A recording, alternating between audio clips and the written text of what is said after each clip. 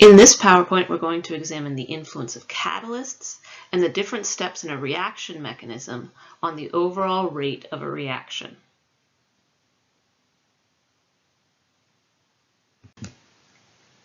Let's start with catalysts. A catalyst is a substance that influences the rate of a reaction without being consumed in the reaction. And it works by providing an alternative reaction mechanism for the process that essentially has a lower activation energy associated with the transition state with the catalyst than the transition state without the catalyst. A classic example of a catalyzed process is the destruction of ozone in the stratosphere to create the ozone hole. So the stratosphere is the layer of the atmosphere approximately 20 kilometers up from the surface of the Earth. And at this level, ozone gas is naturally produced by the interaction of molecular oxygen, O2, with UV light. At the same time, UV light can interact with the ozone molecules and decompose them back into molecular oxygen and an oxygen radical. An oxygen radical is just a neutral single atom of oxygen. So these two processes, production and decomposition, when undisturbed, are in equilibrium. And this means that the rates are equal. As fast as an ozone molecule is destroyed by UV light, another is produced from molecular oxygen. So under natural conditions, the levels of ozone in the stratosphere stay relatively constant. But the ozone hole has developed because of catalyzed ozone destruction that results from the introduction of long-lived man-made molecules into the stratosphere.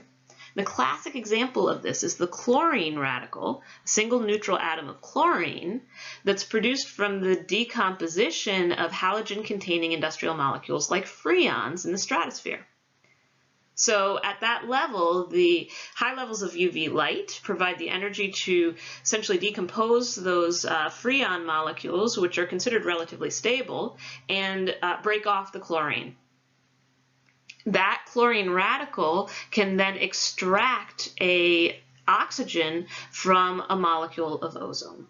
And it forms a reaction intermediate known as chlorine monoxide. It also produces a molecular oxygen molecule. The chlorine monoxide then interacts in a second step with an oxygen radical that's present already in the stratosphere.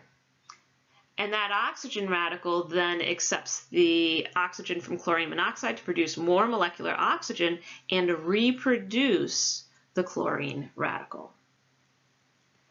So chlorine is a catalyst. It's consumed in an earlier step and produced again or released again in a later step. And because the catalyzed process is faster than the natural destruction process of ozone, the ozone is consumed more quickly than it's produced in the stratosphere, and we get ozone depletion. The catalyzed destruction process is much quicker than the uncatalyzed process because it has a lower activation energy, as can be seen in this energy diagram. So the single-step uncatalyzed pathway is represented by the red line and the catalyzed pathway by the blue line. There are two activation energies for the catalyzed pathway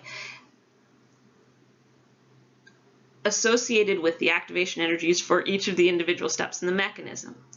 Both of these are lower than that of the uncatalyzed process, though, and more molecules will have enough energy to overcome the activation barrier for the catalyzed pathway than the uncatalyzed one. As a result, the rate is faster for the catalyzed pathway. When we can break down a net process into multiple steps, we call these steps a reaction mechanism.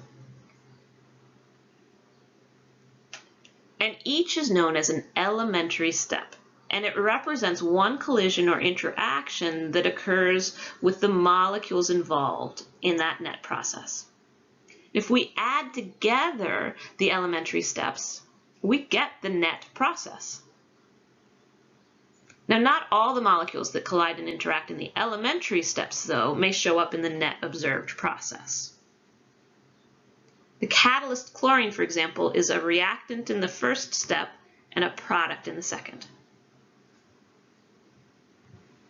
As a result, it cancels itself out when we add the two steps together.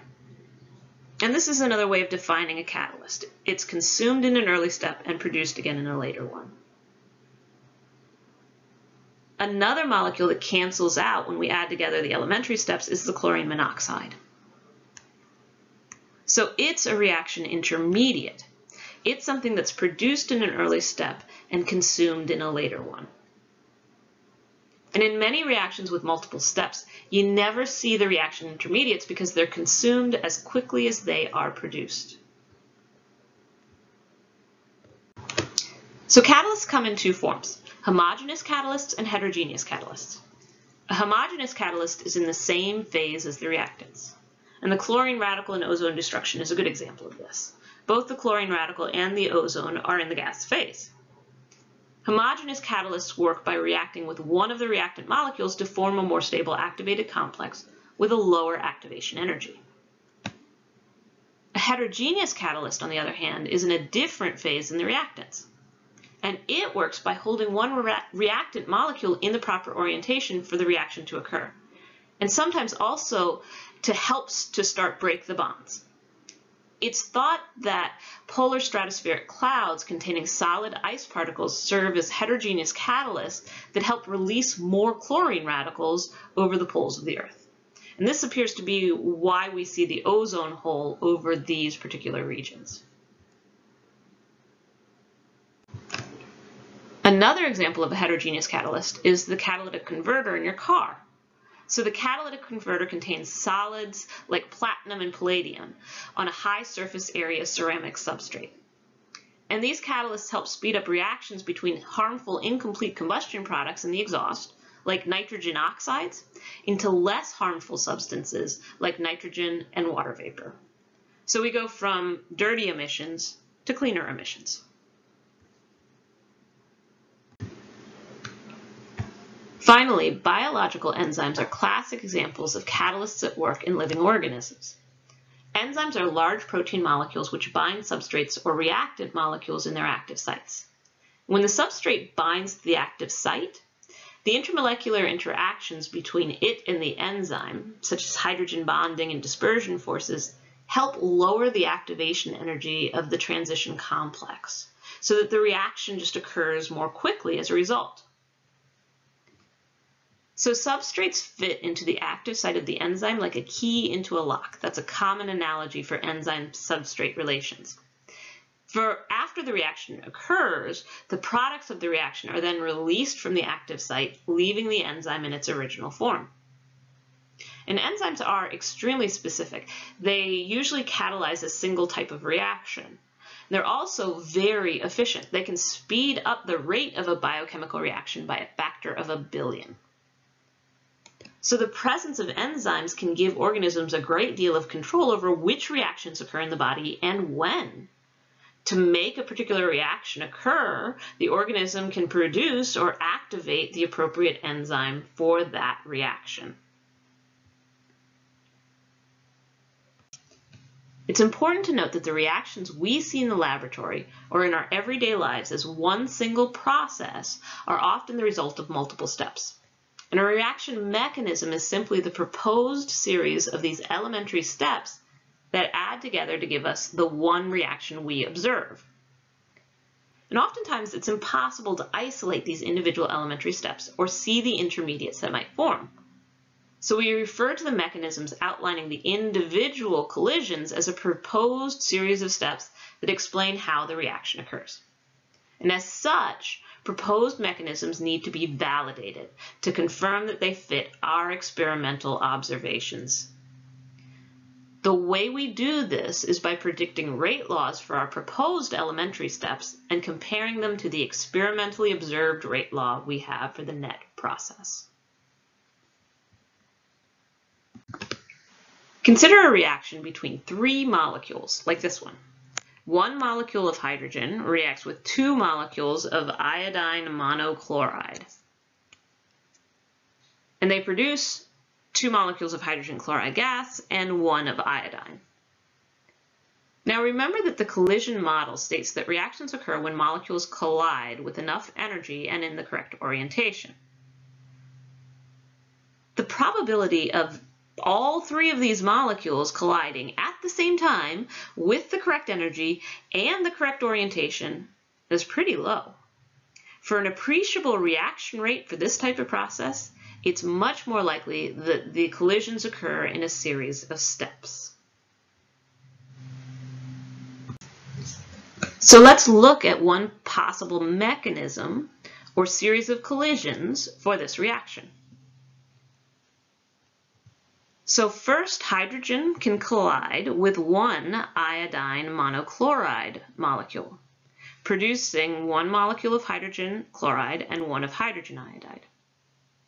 The hydrogen iodide can then collide with another molecule of iodine monochloride in a second step to produce more hydrogen chloride and an iodine molecule.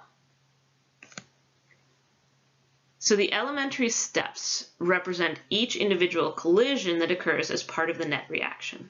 And as such, they cannot be broken down into simpler steps. And notice that each step is also classified as slow or fast.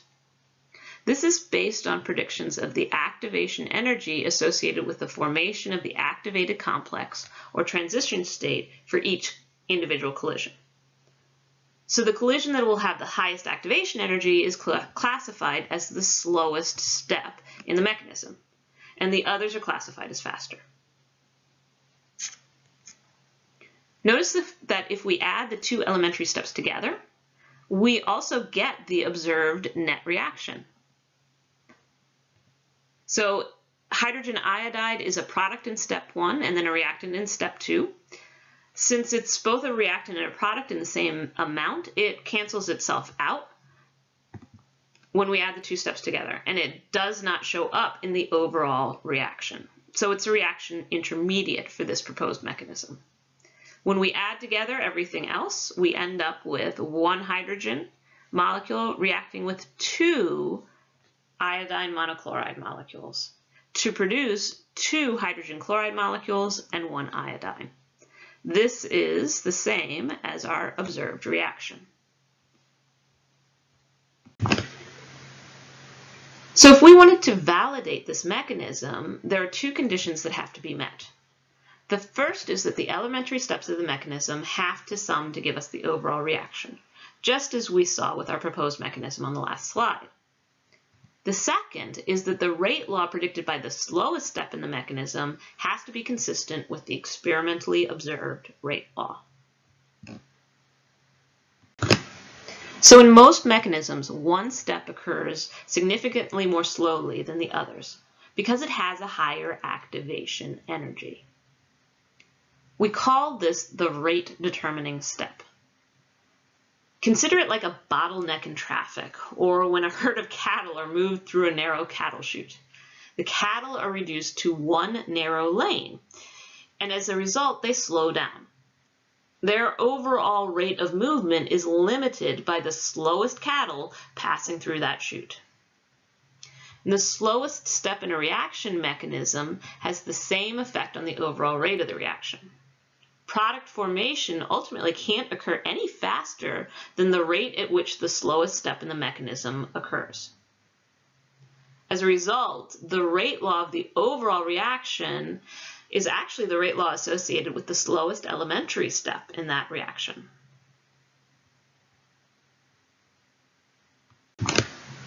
So each elementary step in the mechanism is like its own little reaction with an associated activation energy and a rate law. But how do we predict rate laws for elementary steps when we can't experimentally see the individual steps of a mechanism? Well, since each elementary step represents an individual collision of molecules, we can deduce the rate law, or predict it, simply from the number of molecules colliding. Let's look at some general examples. So say that we have one molecule of A decomposing in an elementary step of a reaction mechanism. So this is known as a unimolecular step because it only involves one reactant molecule. And the rate law associated with this one step is first order. It depends only on the concentration of that one molecule. Another way of stating this is that the coefficient on A in the elementary step becomes the exponent on the concentration in the predicted rate law. If we have two molecules of A colliding in an elementary step, well, the rate is now going to be dependent upon the concentration of both of those molecules, the amounts that are actually colliding. So both of those molecules have to be present in the rate law predicted for that. So our rate law is actually second order with respect to A. We also talk about this type of elementary step as bimolecular because it involves a collision between two molecules.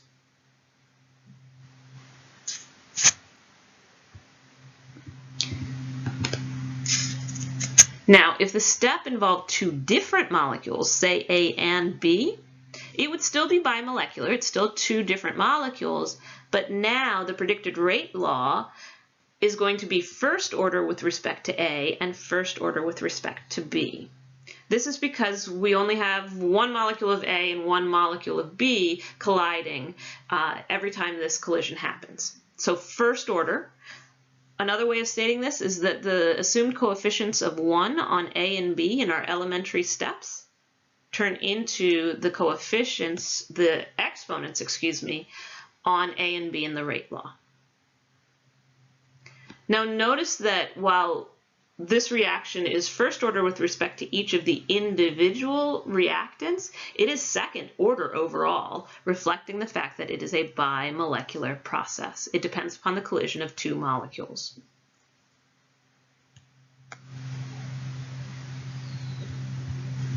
Now, a termolecular step is one that involves three particles or three molecules colliding all at the same time, and these are exceedingly rare in elementary steps.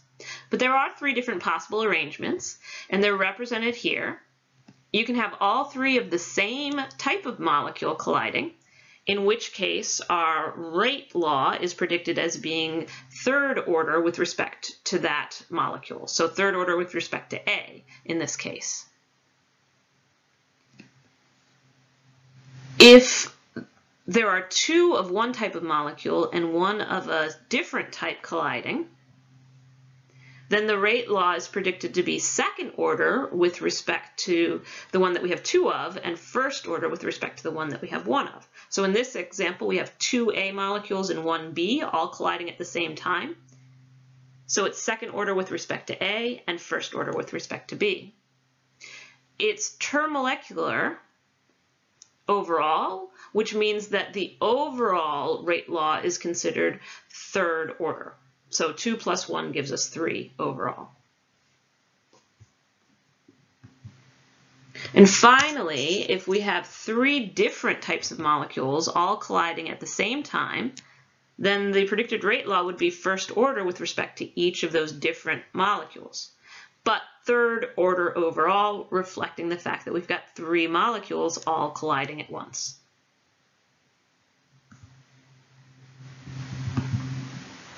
Now, it's important to note that we can only predict rate laws this way for elementary steps of a reaction mechanism. The overall net reaction that we see in the lab for most processes is the sum of several elementary steps. And the rate law for the net process will only reflect the rate law of the slowest step in the process. Since the reactants of the slowest step may not match the final reactants in the net process, the experimentally observed rate law for the net process cannot be predicted from the final net equation. Let's consider another reaction and its mechanism. Here, nitrogen dioxide reacts with carbon monoxide to produce nitrogen monoxide and carbon dioxide in the net observed process.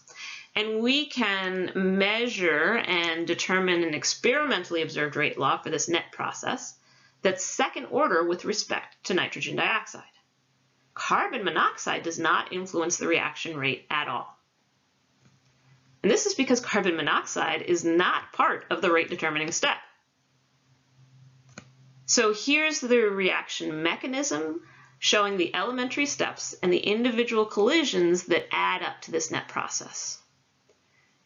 In the first slow step, we only have 2 molecules of nitrogen dioxide colliding.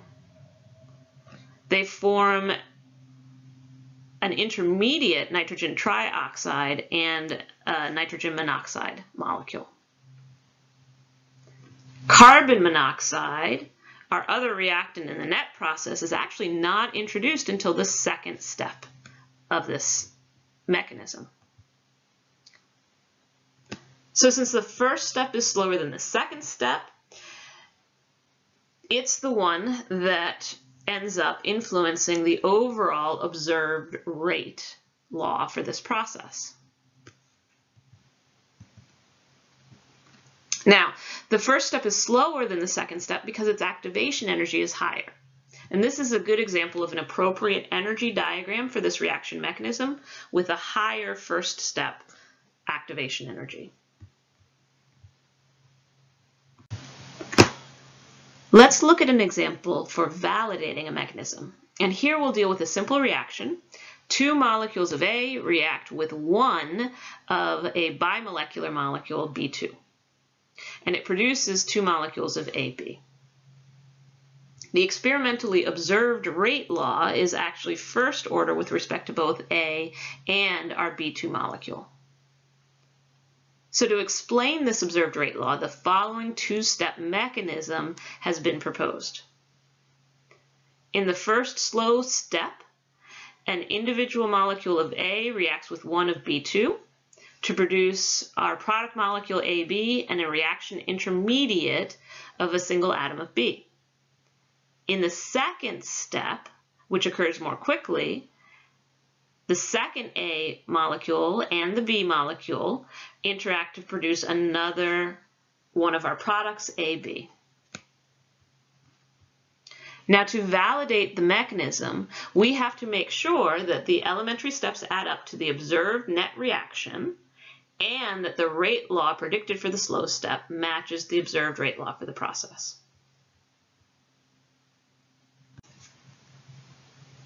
So first we add the 2 steps together to see if the sum matches the observed reaction. So the B atoms cancel each other out because they are reaction intermediates. And our summed process from the reaction mechanism is exactly the same as our observed reaction.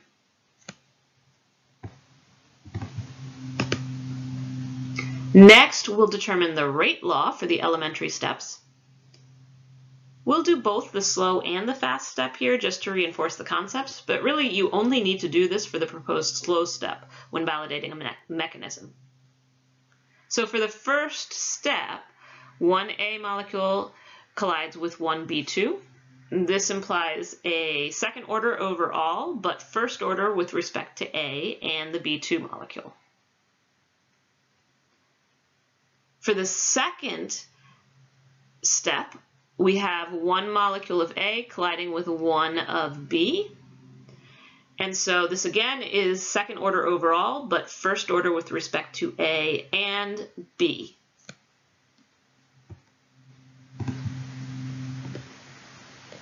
All right, so the first step is our rate determining step. It's the slow one.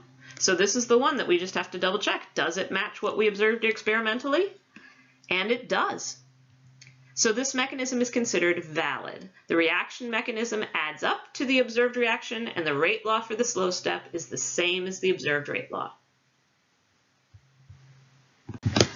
In summary, catalysts are substances that speed up a reaction by providing an alternative mechanism for the process with lower activation energies. And reaction mechanisms describe the individual elementary steps or collisions that result in the net reaction we observe. So the rate laws of elementary steps can be determined from the number of molecules colliding in the step. And reaction mechanisms are validated when the individual steps add up to the observed reaction, and the rate law for the slowest step is consistent with the observed rate law.